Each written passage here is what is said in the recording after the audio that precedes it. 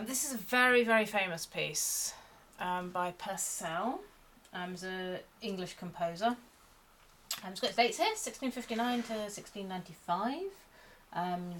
This is page 41 of Piano Time 3, but you can find it in loads and loads and loads of books. Don't make it too legato. It's got slurs written all over the place, which is a bit horrible, really.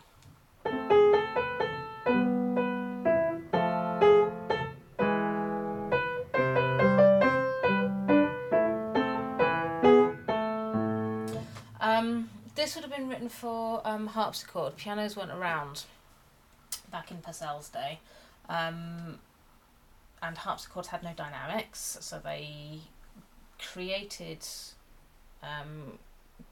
what we use dynamics to do, which is create differences in sound. They did more with articulation.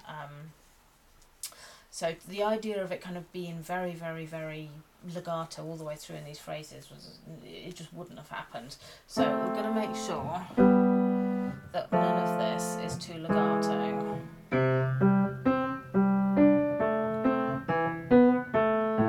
Here you've got a hold there. If I go there, there's a minim, so that's still down when you play this D. Then that D is still down when you play that A. So you get this lovely sonorous sound, almost as if you're holding a pedal, and then you end up with that.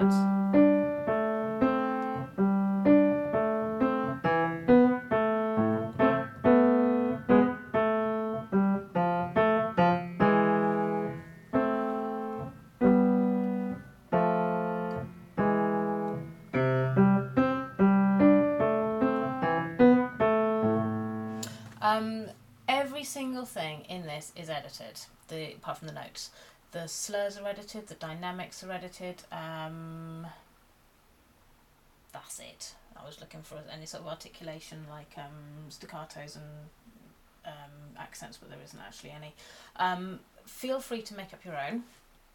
You should be starting by now to sort of think of, when you're looking at a piece of Baroque music, be able to kind of think, actually, could I do something with that?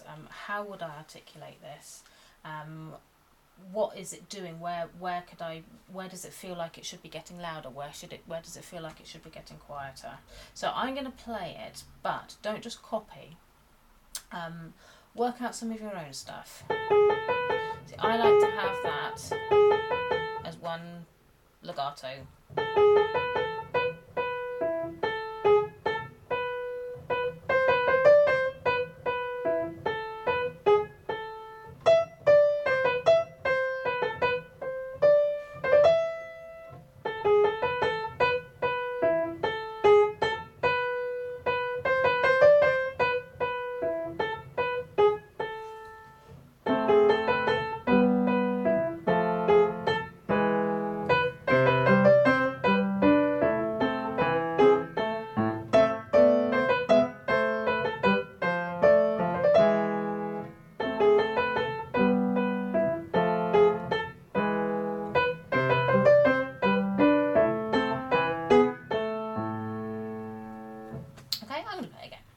Slightly differently this time.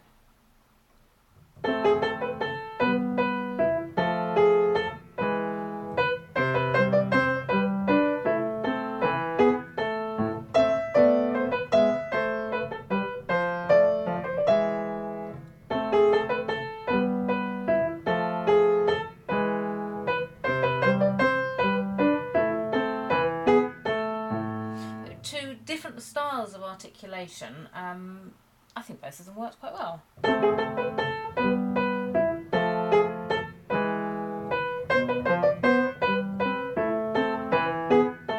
I'll play that again without some wrong notes.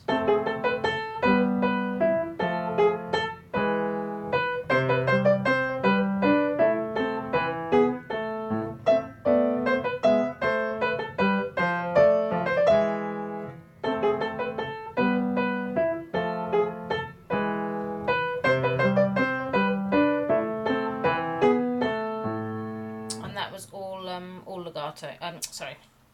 All detached, no legato. So that was another way again of playing it.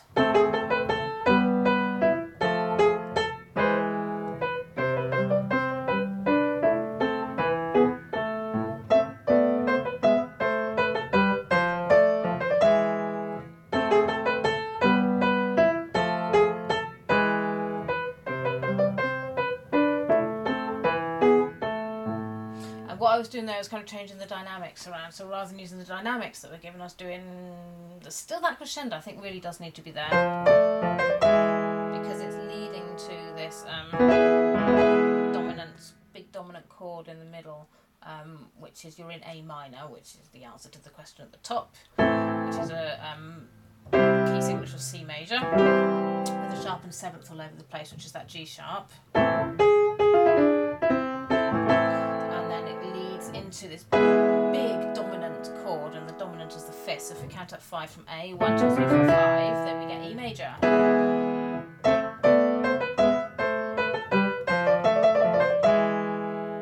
Sorry, that's a more complicated version. So still, we want that dominant sound in the middle, and then back to the tonic.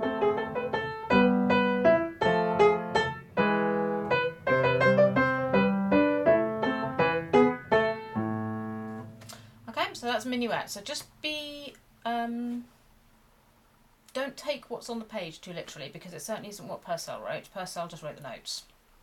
And then the performer was expected to articulate it, was expected, well, not put dynamics in because you can't, because they were harpsichordists at the time, but I mean, theoretically, if it had been written for a piano, with the kind of how music was performed back then yes, we would have been expected to work out our own dynamics and our own trills and all sorts of stuff. So take the notes as the notes, everything else work out yourself.